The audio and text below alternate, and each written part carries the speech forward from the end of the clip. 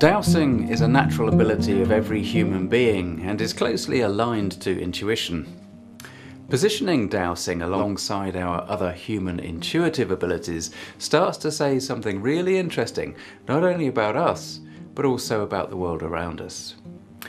If you stick around for this two-part summary, you'll see how developments in science have moved from the classical structure to various quantum models, alongside all of which we can neatly place dowsing as a question and answer mechanism with its own structured validity. And one thing you'll also be assured of is to realise that the world is most definitely not what it seems.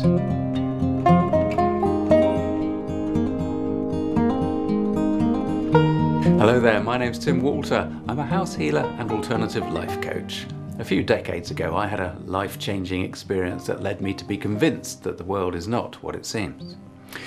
We can all live a balanced and harmonious life by connecting simply and easily to our intuition, to nature, and by harnessing our own subjective view of the world in which we live.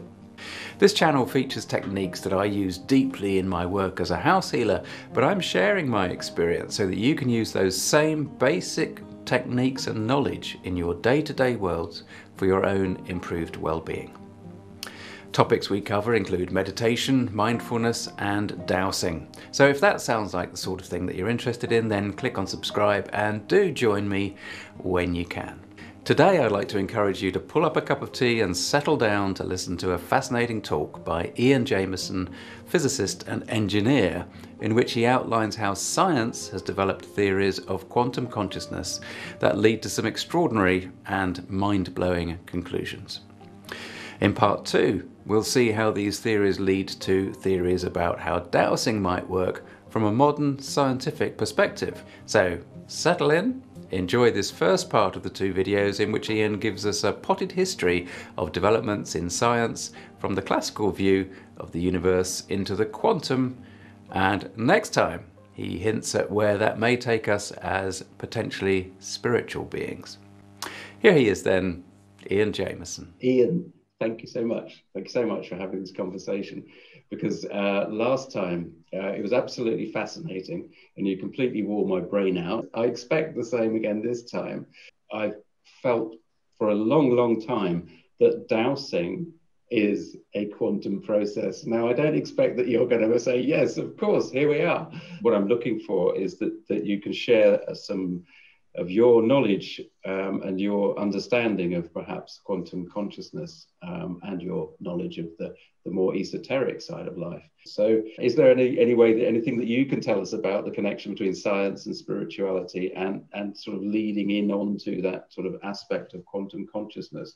Yes, I'll try, before I go into the details, and I'm going to actually share other people's idea of quantum consciousness. I'm going to talk about Henry Stapp and also Roger Penrose and Amit Goswami, and I'm also going to talk about Julian Jaynes a little bit and his ideas.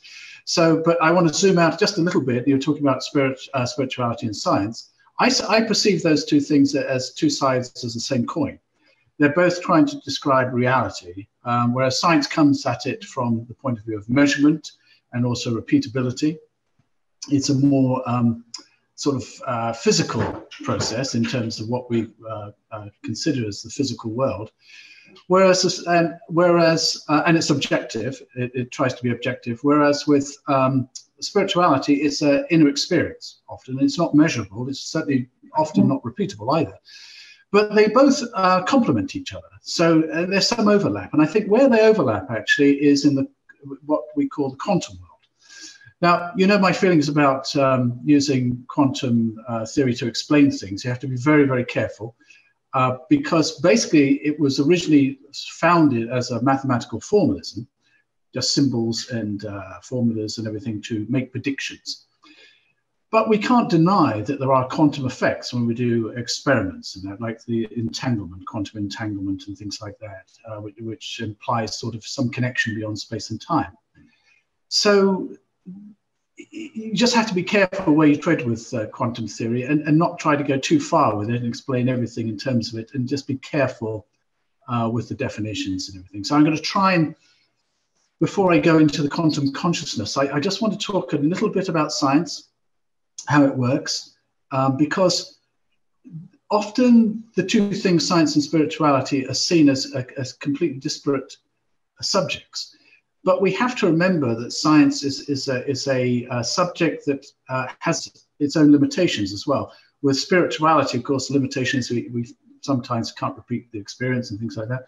So let's start with just a general overview of science. When Isaac Newton came along, of course, there was a single time, universal time. The idea was there was bits of particles, atoms floating around in the space and time and interacting and that sort of thing. And science was started off with Newton and Galileo as having a sort of mathematical structure as well. And it was built, it started off with people like Kepler as well, getting data from Tycho Brahe, or Brahe, I think they pronounce it, Tycho Brahe, the Danish astronomer. And with that data, he got a lot of data, and he was basically distilling that data down into a general sort of formula. And that's called the inductive method, where you collect data and then you sort of generalize down to some sort of formula about the orbit of the planets around the sun, that sort of thing. Now, it was, I think, David Hume came along around about the time of Newton, or after Newton, something around about there. I can't remember the precise time. But he wrote a couple of books. His first book, and I can't remember which way around the books were, his first book was not as well, it fell on deaf ears. His second book was a little bit stronger. And he really questioned the whole inductive method. And he came out with this idea about and you often hear this phrase about the black swan events. And I don't know if you've heard that, black swan events, like something happens that no one's expected, and so the stock markets crash and things, all that sort of thing. Yeah. But Hume really sort of muddied the waters when it came to inductive thinking, which science is based on the inductive process. He said that basically, well, you can always say with science, well, every time I look out my window, I always see white swans. And so I can come up with that data and make a statement that all swans are white. However, we can go on for years doing that, and then a black swan turns up. Well, that's the inductive method out the window, really, for him, because as you keep looking and you keep confirming your idea that all swans are white, doesn't mean there aren't black swans around. And of course, that could turn up one day. So the inductive method is a limited thing in his idea. And so science is limited in the fact that even though people come up with theories and hypotheses, and they keep testing them, you test the hypothesis and you keep confirming your hypothesis until it becomes a theory, then a law, and that sort of thing. There might well be a time when some data comes in and sort of shows your theory is not correct, or it's a limiting case, or something like that. So that's one thing. And he also cast doubt on the whole idea of causality, that event B is caused by event A.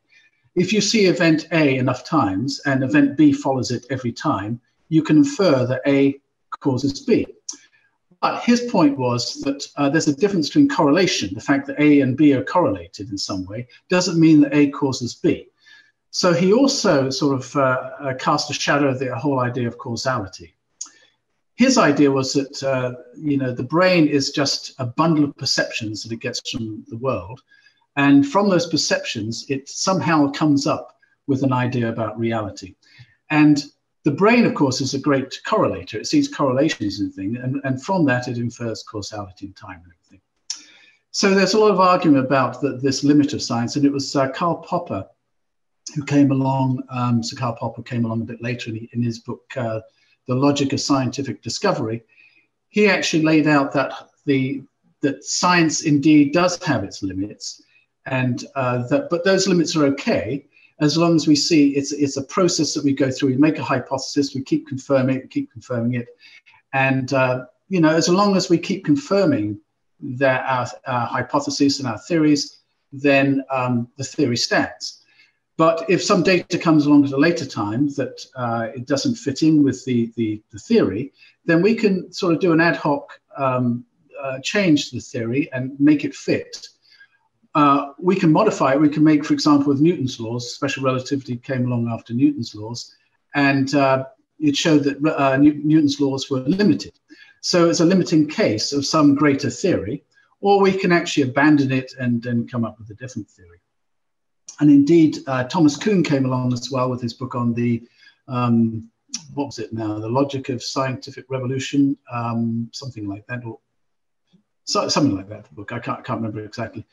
But he came along and said, well, there are these big revolutions that happen where you can't make one theory just a limiting case. You have to abandon it all. For example, the idea that the Earth was the center of the solar system, persisted for a long time. And then in the end, it came through Copernicus he knew about the Greeks' idea about making the sun the center of the solar system. So science works in sort of a continuous manner going along. And for a long time, the theories will persist, and Newton's laws persisted for a long time. Another theory comes along which says, well, Newton's laws doesn't fit in very well with electromagnetic theory. And Einstein was able to show that, that Newton's laws are a special case for slow relative speeds. But it works at those slow relative speeds. But then for higher speeds, we have to consider special theory of relativity. And so it fits in well there. So now with quantum theory, we've still got that sort of thing that we can still incorporate classical physics to some extent. However, I think most quantum physicists would agree, particularly theoretical ones, that really the world is not classical. We really have to abandon it. We could say it's a limiting case, but really the basic underlying form of the universe is quantum in nature. And of course, it was Max Planck who first noted that the oscillations of the molecules in substances had to be explained by quantizing their oscillations. And later, it was noted by Einstein explaining the photoelectric effect that photons are light given off. Well, the light given off by various things were quantized. That was his explanation for the photoelectric effect. And he won the Nobel Prize for that as well. It's great. It's absolutely brilliant. I just wanted to ask the really basic question, because a lot of people will be familiar with the term quantum consciousness or quantum physics or whatever. But when you talk about Max Planck being the first one to quantize oscillations, so what do you mean by the actual quantize? What do you mean by using the expression? Then, Yeah. Okay. That's a good question. So if you look into a fireplace or something like that, you would expect with classical physics that the radiation would start at the very low end, go through the visible spectrum, go through X-rays and gamma rays, and you get gamma rays and X-rays given off by a fireplace. Well, that's called the ultraviolet catastrophe, basically. And that doesn't happen. What actually happens, you get this nice sort of curve, which is the signature of a black body. What are called black bodies, which absorb all radiation and give it off.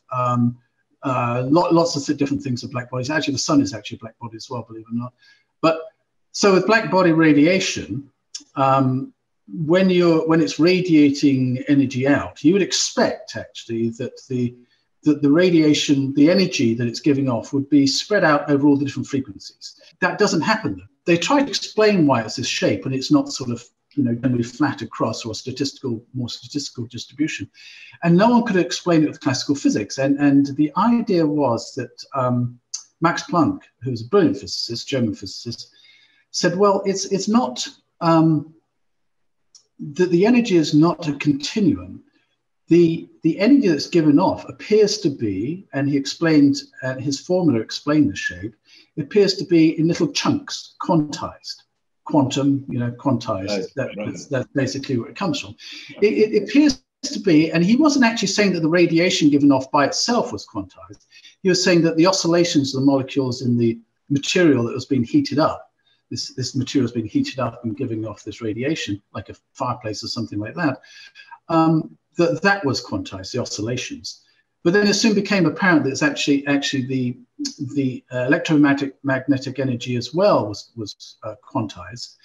And Einstein was one of the first to suggest that in the photoelectric effect, where they tried to explain the chunks of energy, where the energy is related to Planck's constant h was a very small number multiplied by the frequency.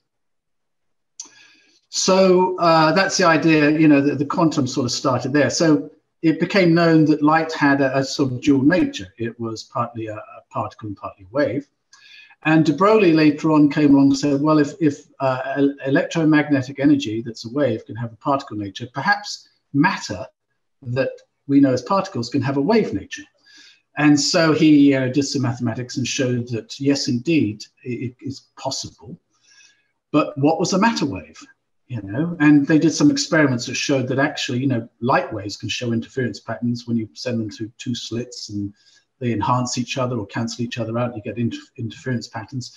It turned out that electrons do the same thing. If you pass them through two slits, you get interference patterns as well, where the particles seem to interfere with each other. So that shows they've got a sort of wave nature.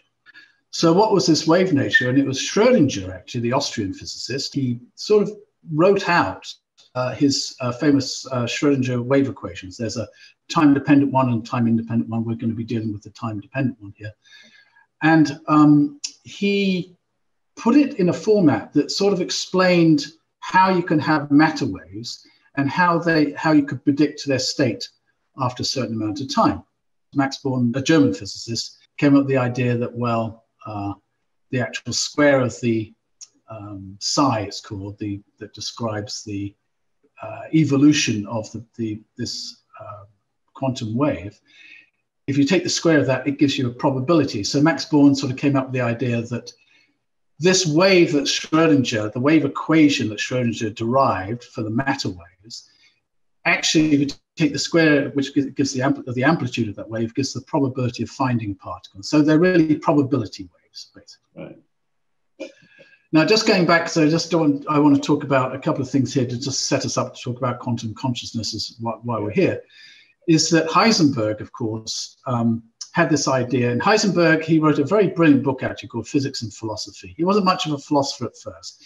And he and Niels Bohr were very puzzled by the findings they're finding about atoms giving off, you know, quantized levels of energy and the photons coming off them, and why this was, and things like particles going through cloud chambers, and why they appear to be in one place and then sometimes, you know, multiple places and things like this.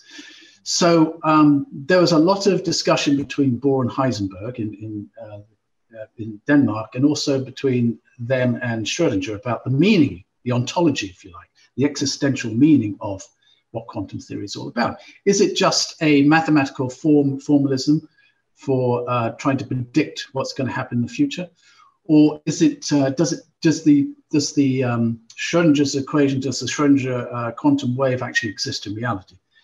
There's a lot of to and fro, but basically Heisenberg discovered that there's really a sort of indeterminism in the universe, that there's some things like the momentum of a particle and its position that you cannot determine to be exact at any particular time. You know, if you figure out the exact position of a particle, then you know nothing about its momentum. And if you know the exact momentum, you know nothing about its position. It could be anywhere in the universe. And so and of course, the thing when you multiply those two uncertainties together is sort of a greater or equal to Planck's constant. So it shows that there's a quantum, if you like, of uncertainty in the universe, an indeterminism in the universe. And this is rather different to the way that classical physics speaks about things, that we always imagine that at every moment, the universe is predetermined, is determined by the previous moment. Yeah. And so basically, because our brains are made up of matter interacting, even our thoughts are predetermined. From the very first moment at the beginning of the universe, even our thoughts now, sitting here 14 billion years later, since they're just arrangements of molecules and all the rest of it, configurations, they were predetermined. So what does that say about consciousness? If our mind is, if our brain, let's stick with brain, if our brain is just has configurations of molecules and everything that are predetermined, well, where does free will come in? And we're going to talk about free will in terms of consciousness. But quantum theory says differently. It says that there's an indeterminate, there's a certain element of randomness. When we take a measurement of something, by the fact that we observe a quantum system, there's a random element involved in the whole process of measurement. And that causes indeterminacy. And that indeterminacy translates to indeterminacy in our thoughts as well. There must be some sort of process in the brain, some people think, that causes some indeterminacy, so it's not all predetermined, and that could be at the quantum level. So the idea between these quantum theories of consciousness is that they tend to be based on this random element and indeterminate element. Now, I must say that one of the things that people get a little confused about with this whole quantum theory thing is that it's just that we don't know. It's just that we don't know enough information about the particle. The very act of looking at something disturbs it, and therefore we don't know where the particle is, or we can't, we don't have the instruments to look at it, or something like that. So quantum theory is really comes down to the fact that we just lack the knowledge about what's really happening. It's not that. The accepted way in quantum theory is that in between measurements, the quantum particles don't actually have attributes. And really, Heisenberg said this in his own way. Nature only reveals to us its nature by the questions we ask it. In other words, the way we set up the experiments, we ask certain questions. Does a photon come through, does it go through one slit or another? We're asking that question. If we ask it a different question, then we get a different answer to something. So he came up with the idea of potentia. So I'm going to explain this because this is important in one of the theories. And I have to explain some basic fundamental sort of quantum theory here to understand the theories of quantum consciousness.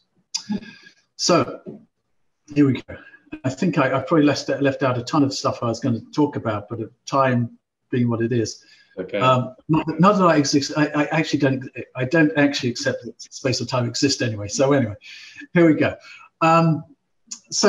Heisenberg in the end came up with the idea, like the Aristotelian idea of potentia, that when an artist looks at a block of marble, there's potential for different forms he or she sees in there, and those potentials are realized by an act, that actualizes them. And Heisenberg actually thought the same thing for the quantum world, is that in the quantum world, when a quantum particle has to make a decision, if you like, there's many different ways it can go. It spreads out into many different branches of possibilities. And it's only when we actually measure the thing we're looking at, that what's called the quantum collapse of the system collapses into one or the other. So let me give you an example that's often used in this situation, the famous half-silvered mirror. Now, half-silvered mirror is one which you can set up so statistically a photon can go through the mirror, get transmitted, go straight through, or it could be reflected off. So if you put a half-silvered mirror at 45 degrees to a photon beam, then it could either bounce off like this or go through. And there's basically, you can set it up so it's a full 50-50 sort of chance. Now, in the quantum world, and hopefully I haven't missed out any very important aspects of quantum theory here, and I'll explain them as I go through. In the quantum world, and I do want to say a couple of points here after I've said this. So if a photon comes along, which we take and by the way, Niels Bohr, I want to make this point. Niels Bohr disagreed with Heisenberg a little bit. Heisenberg's uncertainty principle, Niels Bohr came up with the complementarity principle and said that, look, when we talk about the quantum world, we can only talk about it in terms of analogy, in terms of classical language. So we can only talk about a quantum particle in terms we understand, because we have to communicate with each other. And so we say in some circumstances, the way we set up an experiment, we see a photon or electron as a wave. And sometimes when we set up the experiment, if we're asking a different question, we'll see it as a particle. And it's not actually a particle or a wave. It's just the only way we can explain it, and it depends how we set up the experiment, etc., etc. So I just want to say that. So he thought of it in a different way, but basically the standard theory is the way that Heisenberg more or less thinks about it, and I'll go a bit more detail on that. So anyway, so here's the half-silver mirror, boom, boom. So if you actually do this experiment and you had a detector, say, that was in line, so here's the half-silver mirror, and then there's a detector here, half-silver mirror detector here. Nothing like a good diagram, right? and so we just have one detector. So if it goes through and it detects the photon here, then we'll say it went through. If it bounces off and gets reflected, it doesn't go through. We don't see anything. We send one photon through at a time. So the system is such that with just the half-silver mirror, it's called a superposition of the fact that the photon, so the actual wave equation describes the whole system, would be that the state of that system would be that the photon doesn't go through, so a no if it bounces off, and a yes going through. Okay. Now, because we're dealing in the quantum world, we're not going to say it's one or the other at the moment, because it's both. And until we measure it, it's both. It's and. It's no and yes. And it's going to stay like that. And just one thing about the quantum Schrödinger wave equation, it actually describes the evolution of this quantum wave, how the thing progresses. And it progresses over time. So it could actually look at this wave equation over time, and the actual evolution of the Schrödinger wave equation sort of describes it. It's deterministic. It is actually a deterministic thing, how the wave equation evolves. And so any quantum particle that, if you describe it by the Schrödinger wave equation, how it actually evolves in time in the quantum world, if you like, without any measurements, it evolves deterministically.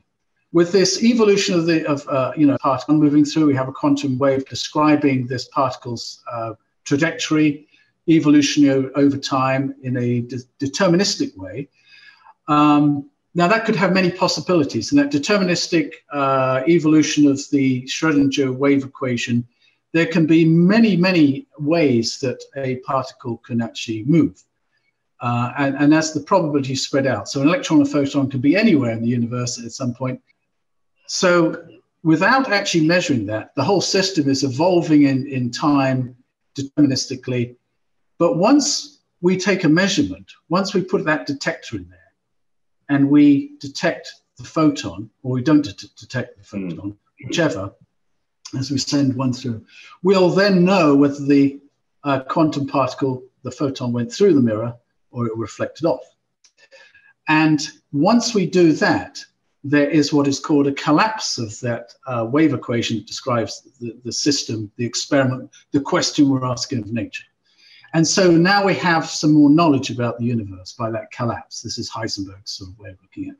It's actually not so much that we're understanding the reality of the universe, but that we gain some knowledge about something, some aspect of the universe. Even though we don't, before that, it was both. Before we measured it, it wasn't one or the other. In other words, there wasn't actually an actuality involved there. It was both those particular situations were actually happening at the same time. So you can look at, for example, another example is a quantum bit in a quantum computer. You know, if you have a quantum particle, you can say that, and by the way, one of the things of special relativity is that fundamental particles cannot have any volume.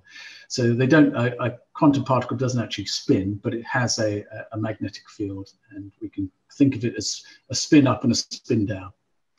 Right. For the electron or whatever the quantum bits.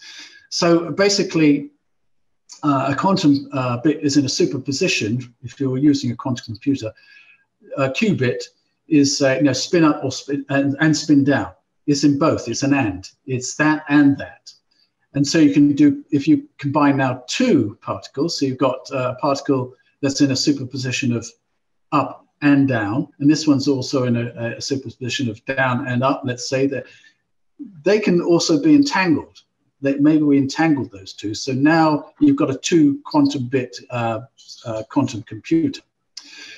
One of the things about quantum computers is that they have to be very specially constructed so that they don't get into any interference in the environment. Well, why is that? It's because if a photon came along and it interacted with that quantum bit that's in a superposition of 2 things, people say, well, you'll get a thing called decoherence. And this is a bit of a technical bit here, which we need for later on, is that this particle that's in an and situation, it's both spin up and spin down at the same time. Once it gets decohered, once a photon comes in or some other sort of particle or something interacts with it in some way, what happens, that superposition, that the wave function that describes that superposition is collapsed. Now, it's not necessary, and here's quite a technical detail here, is not necessarily collapsed into a classical state of a spin up or spin down. Okay. This is a bit on the edge for understanding, because what you get is a thing called a mixed state, and it's called a quantum mixed state, and it's called a quantum orthogonal mixed state. It's both. It's just that one doesn't interact with the other. They're when they say orthogonal mixed state, it just means they can be matched to a classical state, basically, okay, of spin up or spin down. But it can still be a quantum state, but they're called mixed states. Okay. So that's called decoherence. And decoherence, a lot of people think that decoherence solves the measurement problem, which I'll explain in a moment with the half-silvered mirror. But it actually doesn't, because what happens when you get an interaction with a particle, it collapses into 2 mixed states, which are quantum up, quantum down, one or the other. So before it's a superposition of up and down and the 2 ands together, and now it's one or the other. They don't go, the quantum states there, it doesn't collapse necessarily into a classical state. Yeah. The other thing can happen, the entanglement between these 2 separate particles can also be, the same thing can happen, is that it can be collapsed, the wave function that describes the entangled states. Now, we talked about entangled states. If you have 2 quantum particles and you take them apart, they can be entangled. So whatever you do to one, instantaneously, if you move the spin of this one down, it instantaneously moves the spin of the other one up. The entanglement, it appears, it's a quantum property that classical physics can't explain, and it appears to be some sort of connection beyond space and time, not necessarily a signal that goes between 2. So decoherence can also affect that. So decoherence that can knock things into what's called quantum mixed states that are no longer superpositioned, can be caused by the environment interacting. And so in the brain, we've got this problem with it as well, which I'll describe in a moment. So going back to the half-silver mirror here, when the photon goes through, let's say it's one or the other, we measure it, and we measure it as going through. So our detector here says, yes, transmitted, it went through, yes. So we're asking the question, does it go through or doesn't it? And we're given this it goes through. Now, and of course, if we know we sent a particle and we got a no, then it didn't go through, it got reflected. Now the thing is, and so most people think, well, that's it, it's being collapsed now. We're talking about probability in that aspect, so the probability of it collapsing in one particular way, is that what you're getting at, or not? No, not quite. So, for example, if let's explain it like this quickly. If an electron or a photon or something goes through a very narrow slit, it constrains exactly where it can be in space. As soon as we do that, because of Heisenberg's uncertainty, which really could be called the indeterminacy principle, it's not uncertain, it's actually indeterminate. It says that the tighter you constrain the particle, the more crazy its momentums can be. Momentum is a vector that is mass times the velocity. So that means that trajectory of that particle going through could be over here, could be over here. And so there's this smear of probabilities of what direction it's going. Now, the quantum wave, the Schrödinger wave, the evolution of that particle as it progresses along, because there's an uncertainty, and this is not an uncertainty due to our knowledge, it's actually an uncertainty inherent in the universe, it actually spreads out. There's this smear of possibilities of its actual trajectory too. There's a lateral uncertainty in the direction. The Schrödinger wave equation, just left to its own device without measuring, will look at all those probabilities, and it will say for all those probabilities, that smear of probabilities will evolve in a classical way, a deterministic way. So there's that smear is caused by the constraint, but the actual evolution of the quantum wave is classical, and it's in the sense of it's determinate. But then when we measure it, when it hits the screen, you could say when it hits the photographic screen or something, before it does that, it could be anywhere in the universe. It could be any direction. But as soon as it hits that screen, as soon as there's a measurement done, we find it's at a particular position. So it collapses, reduces down to 1. Now, some people say, well, here's the problem, and this is exactly the same argument I'm going to use with the detector, the photon detector. Where does that actual reductionist point happen? And it seems to be a non-linear sort of reduction. Where does it happen? Does it happen on the photographic plate? Or does it happen when the atoms in the photographic plate interfere with this quantum particle? Because that amplifies it up to going from, it sort of amplifies it in a way, because now you're interacting with all these particles in another quantum system, which is actually the photographic plate. But you see, that photographic plate is also made of electrons and that. Yeah. So why doesn't that follow the same quantum rules? And actually it does.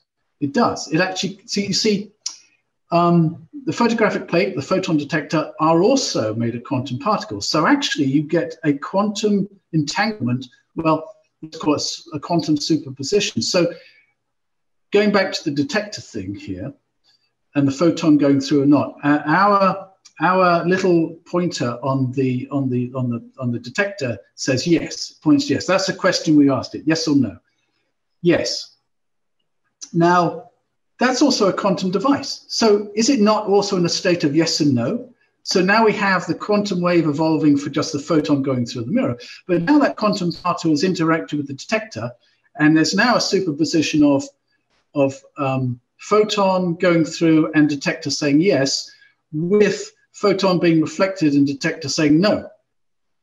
And so now the quantum system has just grown, and it's been amplified up maybe to all the particles in there. But what actually does the collapse? This is a very, very critical point in the theories of quantum consciousness I'm going to describe. And that's why I've gone into a lot of detail about this, and I'll be coming back to this.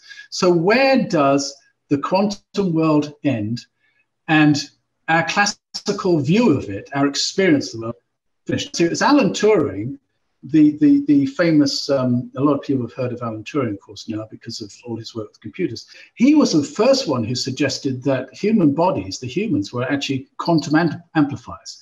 They amplify very small, very subtle energies at the ground level, ground state, not ground state, let's say in the quantum vacuum, or wherever you want to talk about in the world, up to what we define as a classical experience of the universe. Okay. All right, let's leave it like that for now. And he also suggested the quantum Zeno effect, or Zeno effect, quantum Zeno effect, which I'm going to talk about as well, if I ever get there. There's so much to talk about. It's a huge subject. And I don't want to take too many shortcuts because we'll lose the subtlety. Yeah. So let's take this one step at a time here, and just go. So von Neumann, a brilliant mathematician who actually worked with Alan Turing, Alan Turing first came up with the sort of mechanical algorithmic way of talking about computation, basically. And von Neumann sort of built on that, or had his own ideas, but they interacted, and they're both brilliant people. But Alan Turing's more on the mathematical computer side, and von Neumann did everything. He was just a genius of a man. And not many people have heard of him, actually, but he was one of the founders of quantum theory, and he put it on a very strong mathematical footing. And he said, he analyzed this with his brilliant mind. He analyzed this thing and said, where does, and he kept going, he did the same thing. Well, you know, this is going to be entangled or superposition state. And so he analyzed all this, saying, well, these are mixed states. So effectively interacting with the detector, it could become a mixed state of different things rather than a superposition. But that's a subtlety I'll leave for a bit later on, and I'll come back to it. Just remember, a superposition state is when it's and. It's this state and that state. A mixed state is this state or the other quantum state. So they're subtly different. So if we go and now look at this from the point of view of this, keep moving back and say, well, actually, Eugene Wigner, who was a brilliant physicist as well, all these critical physicists are brilliant people. And he actually came up with the idea of Wigner's friend, is that, well, you need an observer now to observe that detector. And so does the human become a superposition of, you know, quantum particle detector says there's all these different superpositions? Well, von Neumann said, when he analyzed it back, he said there is definitely the collapse of the wave function where the quantum world becomes classical. It becomes one thing or the other. In a classical world, we only experience one, is that the mind-brain interface. Right. The mind-brain interface. So the body acts a bit like a quantum amplifier. It takes in, you know, what perceptions is. So it might be a superposition of many things even. And somewhere, perceptions, which might be in a quantum state in the brain somehow collapses that into one experience. Now, how does that happen? I've no idea, but I'm going to tell you, someone else might have some ideas. So a point I want to make here about the brain. So no one has been able to so far explain consciousness in terms of classical physics. You neuroscientists and that, I worked in a psychiatry department and neuroscience, and nobody wants to talk about that. People are starting to talk about it, but they're still talking in classical terms. So quantum, there's something about quantum state. Now, we have a problem though. First of all, a couple of things. One thing I will say, just talk about generally here, is that some people see, like Descartes thought, you know, dualism of mind and brain. Some neurologists, neuroscientists think the brain is the mind. Huxley referred to it, you know, is the mind just the smoke above the factory? You know, is it a byproduct? Is consciousness just a byproduct with no free will? This is the classical way neuroscientists often talk about it. It's just an illusion. Now, I will say also, Einstein once said the problem about the visual world, and he talked, and one thing I did want to talk about was Einstein's special relativity in terms of space and time, is that space and time are also concepts we create in the brain, actually. He also believed in a holistic world, and he said that the trouble with our visual process is that he called it the optical delusion of reality. An optical delusion, because he realized that time was an illusion, and but because of our visual representation of the world, we see it as a fixed sort of world. And I spoke about this last time, so I won't go into it too much.